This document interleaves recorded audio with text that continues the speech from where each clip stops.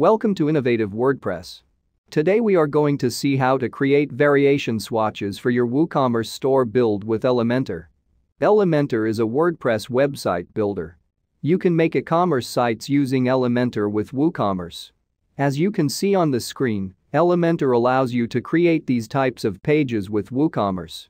You can make variable products here, but you cannot customize them further.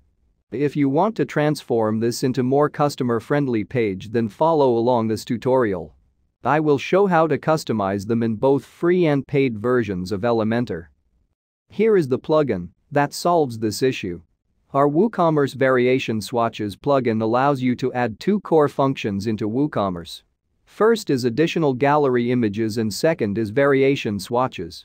As you can see in the screen, there are major differences between default and customized product page.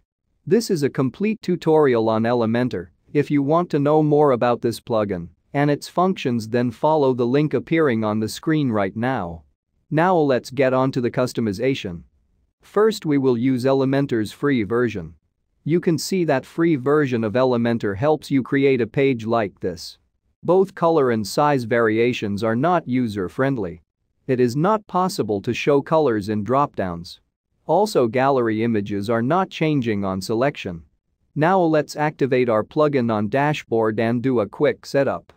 You will get the plugin from CodeCanyon, which you can upload in your dashboard.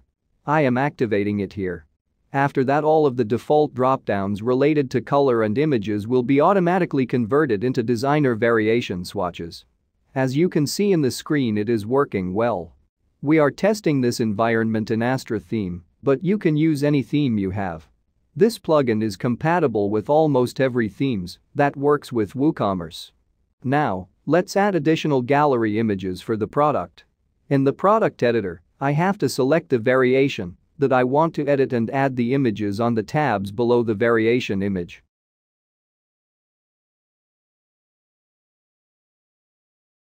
And that's it. After saving this, you can see that gallery images are changing as well. There are tons of additional features that you can do. You'll see them later in the video. For now, let's see how to create this with Elementor Pro. As you can see in the screen, in Elementor Pro you have this add to cart element that handles the variation swatches of product. If you drop that element onto the page, then it will show the basic drop-downs. Now let's activate the plugin on this dashboard. It will override the default style sheet of WooCommerce. Now if you try to drop the add to cart element, then it will show the customized swatches. Also, you have to add the additional gallery images to change the gallery. You can do this with any theme that you have. It will work perfectly with Elementor and WooCommerce. It offers out-of-the-box features, which makes it way more advanced than others. All features of the plugin work with both versions of Elementor, whether you are using the free or pro. Let's see some of the features of the plugin, but before that, please subscribe to this channel. We will be posting more and more videos about how to customize Elementor with WooCommerce. If you have not used CodeCanyon before, then follow the second link in the description and create your account first. After that, you can follow the first link given in the description to see the plugin page. Now let's look at some of the features from the plugin. First, archives page swatches. You can add variation swatches on archives pages of WooCommerce. If you are not aware of archives page term, then search result pages, store page, and product catalog page are considered as archives. You can show different types of swatches as well. You can show color, text, image, and drop-down swatches in archives page, as you can see in the screen. Second, stock information. If you manage the stocks of the product in store, then you can allow your users to see how many products are available in the store. As you can see in the screen, stock information is appearing on selection of specific variations. You can customize this information tag with simple CSS changes. Third, shareable links.